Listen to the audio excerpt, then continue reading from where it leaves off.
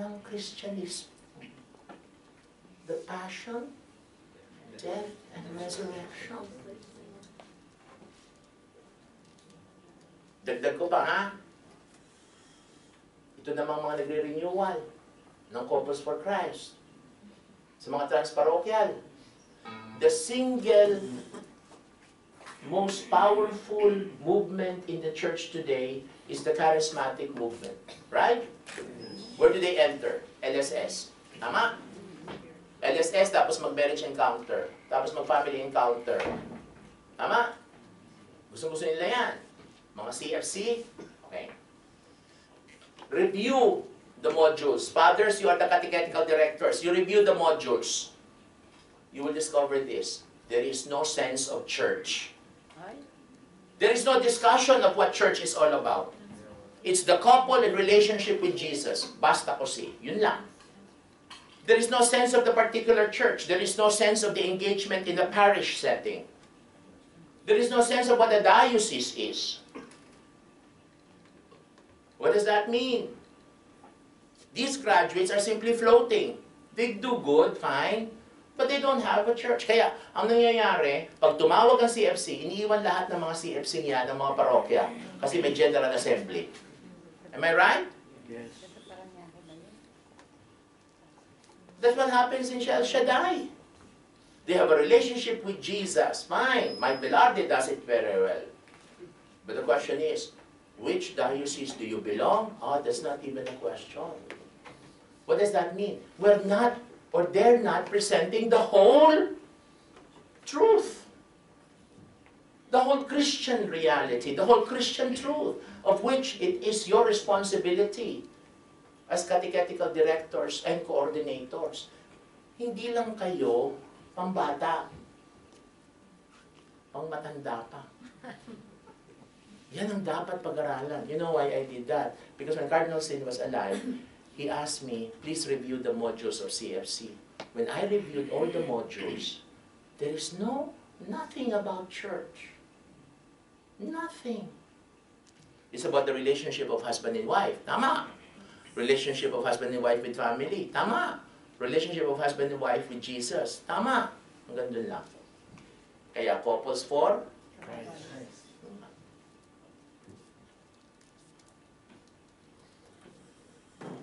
Kaya ayaw nilang pasakop sa parokya. Just put that at the back of your head. Huh? You have to renew the modules and challenge them to have a sense of the.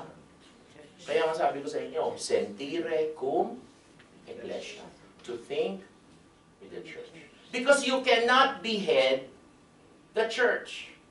When you talk about Jesus, you must talk about the church. Because the church is the body of Christ. Now, let's move on. In liberation, this is the add-on of PCP2. It is to identify that if our problems are social in nature, cultural in nature, we need to identify that sin is the root of social ills. And there is a call towards conversion. Conversion of life. And that we need to follow the way of Jesus. And following the way of Jesus means that we need to form a social conscience. And how do you form a social conscience? You form a social conscience in and through the prism and the light of Catholic social teachings. Now, please take note. Yan din ang isa sa mga kulang sa mga catechetical centers. Yan din ang kulang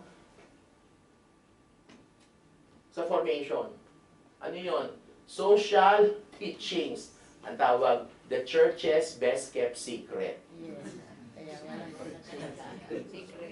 Why? Because for us, nagtatapos lang na me and the church, me and people. Basta kayo mga tikista ha, huwag na kayo mga salita tungkol sa politika. Bakit? Kasi hilaw din. Isang catechetical center. Mga catechetical centers, nireview ko ang sa EDCE. Nako, talagang social teachings, wala. Kaya kapag may mga issues na nagsa-surface, ang mga katekista napakahirap yakagin. Why? Because for them, Catholic faith is privatized. We need to deprivatize the Catholic faith. Take note, my brother priests know this, huh? Social ethics, Catholic social teachings. Ano ibig sabihin nun? Mulat sa mga katotohanan.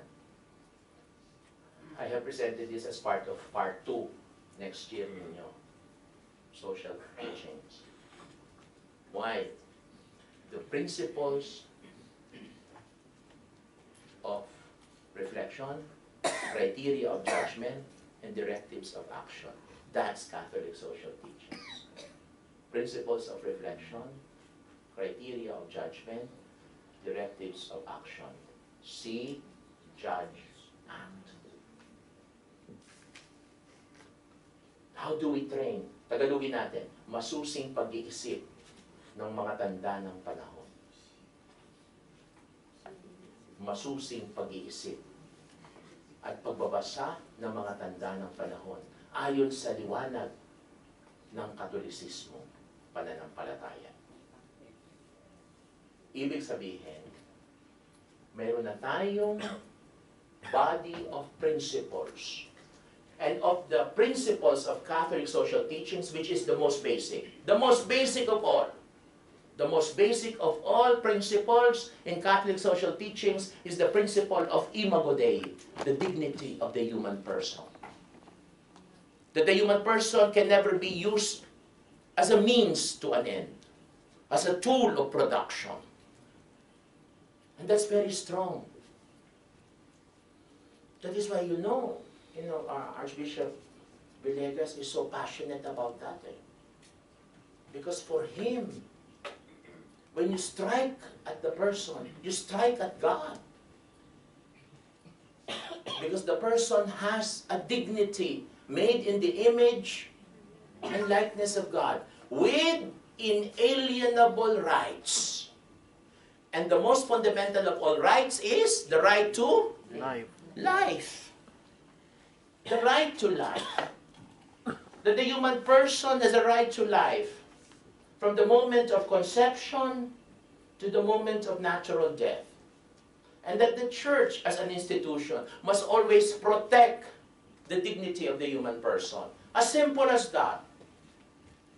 That is so basic. Before you talk about common good, social justice, societal charity, subsidiarity, solidarity, preferential option for the poor.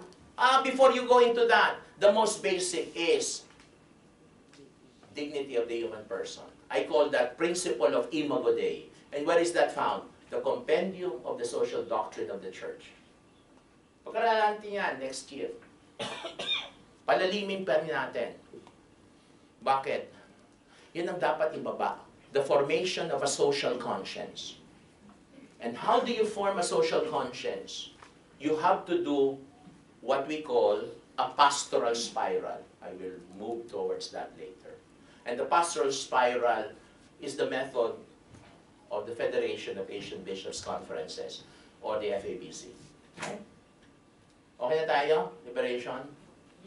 So we have a double message. And what is the double message? Salvation, liberation. Malinaw tayo? What are the three areas under salvation? Catechesis, worship, social apostolate. How do you renew it? New methods, new expressions, new fervor. Tama? That's the salvation.